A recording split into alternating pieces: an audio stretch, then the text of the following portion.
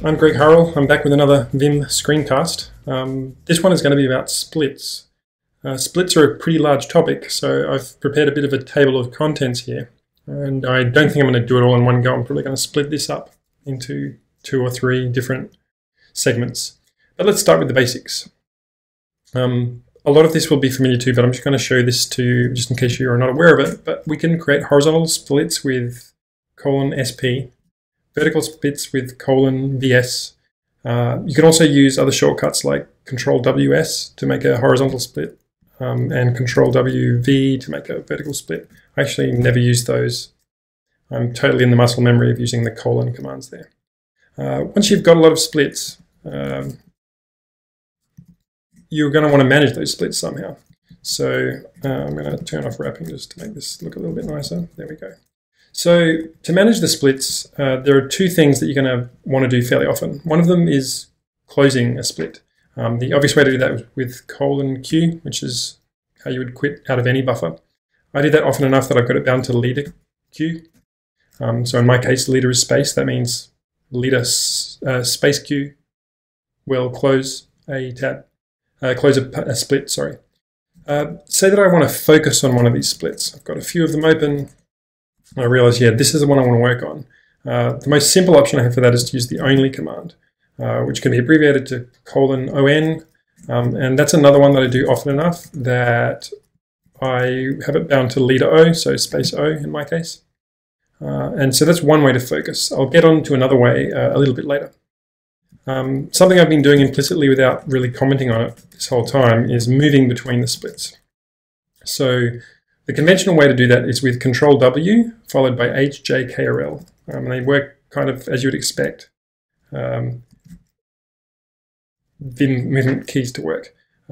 It's fairly common for people to remap those, and I have remapped them to Control HJKL because it is something I literally do 1,000 times a day.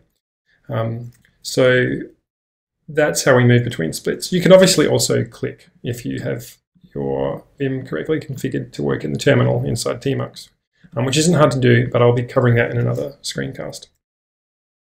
So that's movement between splits.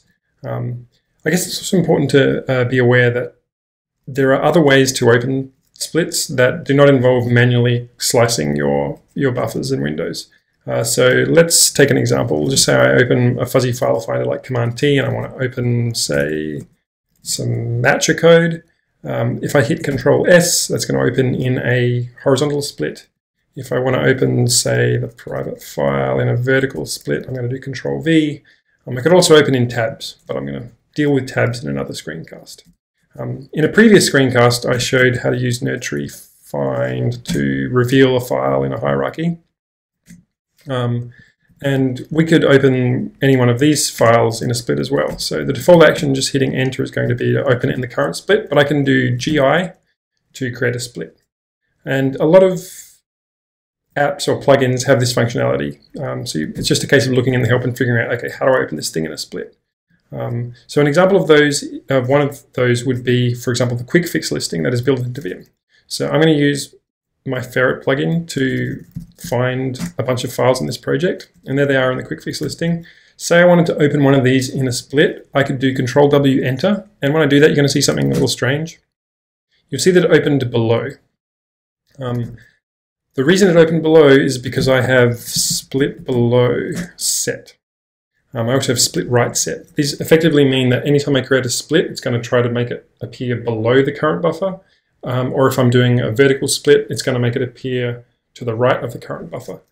And the reason why I do that is because it feels more natural to me. So for example, if I make a vertical split here, it's going to put me over on the right side. And likewise, if I make a horizontal cut here, it's going to move me down below.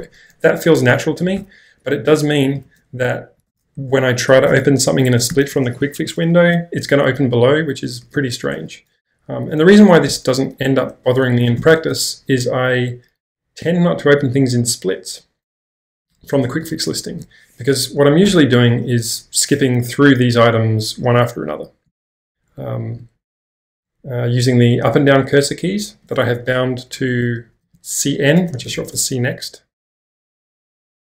and CP, which is previous. So up and down take me through the matches, right takes me to the next match in a file that is the same as :CNF, and left is the same. Basically, it does the opposite. Left takes me to the previous file, which is the same as :CPF.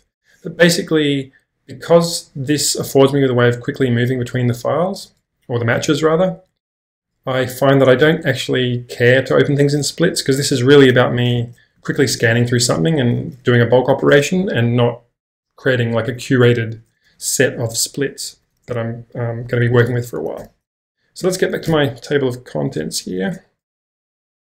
I think we've covered pretty much everything there in the basic operations section.